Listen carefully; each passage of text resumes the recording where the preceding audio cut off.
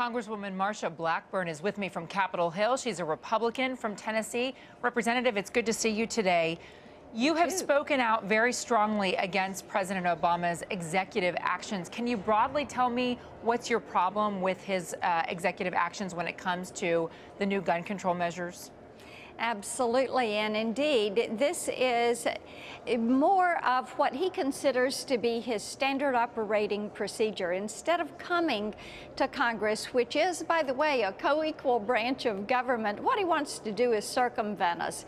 And he wants to rewrite part of the HIPAA law, which is patient privacy on health information. He wants to change some of the gun laws and just do all of this by executive order. And basically what he should do is put down that pen and pick up that phone and call Congress and say, work with me on this. We would love to have him work with us on some of these issues, Contessa. We've been trying to move a mental health bill now for a couple of years, and of course Dr. Murphy from Pennsylvania is the one who's had the lead on that legislation. We would love for the president to work with us on it. When President Obama says that he wants to change the federal privacy laws to keep people with mental health restrictions from possessing guns, do you have a problem with that exact order, or is it just the fact that the president is taking that action by himself without the support of Congress? Contessa, what is happening is he is trying to do all of this and do it by executive order. HIPAA can only be changed by Congress. And if you want permanent change, you're going to have to come work with us. Does HIPAA need to be updated? Absolutely it does. It is something that I've been saying now for well over a year. Okay, so that on that one, it's not the content, it's the way it's gone about. Let me ask you about another one, hiring more than 230 additional FBI employees to help with the screening process. We know, for instance, Dylan Roof, responsible for that tragic church shooting in Charleston, South Carolina, had slipped through the cracks when he was buying his weapon. Is that something that you agree with the content on?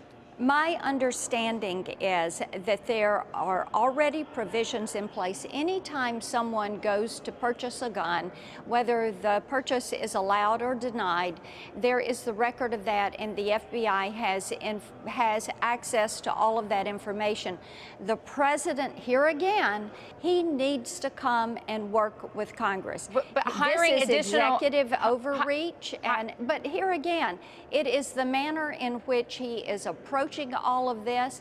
It is inappropriate for him to try to rewrite law. You know, Contessa, one of the things that people talk to us about a lot is they don't like the federal courts trying to rewrite law from the bench.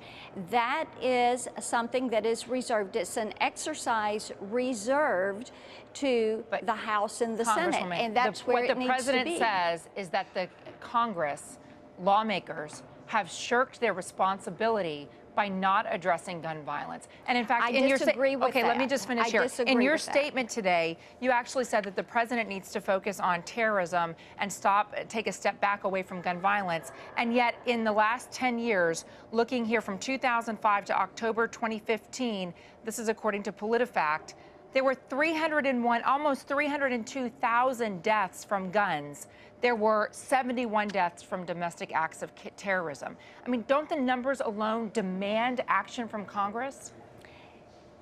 What we do know is that when you have more gun laws, it does not make an area safer. That is something you can look at the stats from California or so many other places. So you know that is not something that is going to make an area safer. Here now, what we will have to do is go through the process of doing some defunding provisions. We will have to file a lawsuit. We'll take him to court. It will probably be like the executive amnesty. 2 federal courts have ruled against that, have said it is unconstitutional. There again, that is something that slows up the process. We would much rather see him come and work with us on this. Okay, I understand. You feel like he's encroaching on your territory as a lawmaker. I understand that point. And I think there are a lot of people. I think he is encroaching on the freedoms of the American people. And back to the issue of gun violence, though. Yeah. When you're looking at 10 years, that almost 302,000 Americans have been killed with guns. Whether you are for more gun control laws or against more gun control laws, I can't help but think that every American should be concerned about 302,000 Americans dying by gun. We are, and this is why we have worked diligently looking at that thread that goes through so many of these crimes, the majority of these crimes, looking at that, and they go back to the mental health issue. So yes, you start with that mental health component. We would welcome the president working with us on that. Representative Marsha Blackburn, it's so good of you to join us. Thank you so much for giving us your perspective. Absolutely, thank you.